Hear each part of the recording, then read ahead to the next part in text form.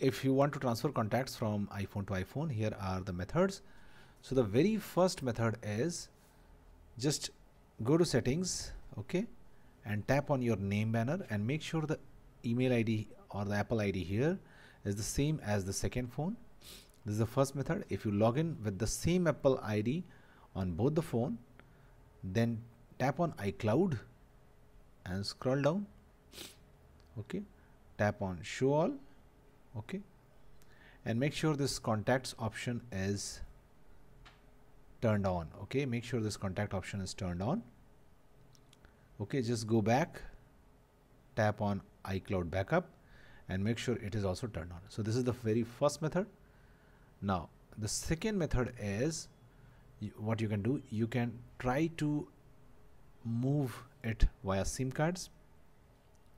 So just eject the SIM card out of one iPhone and put it in another iPhone. Then what you have to do, you have to just open settings, scroll down and find contacts, tap on contacts and tap on import SIM contacts. Okay, so this is the second method with which you can easily transfer contacts.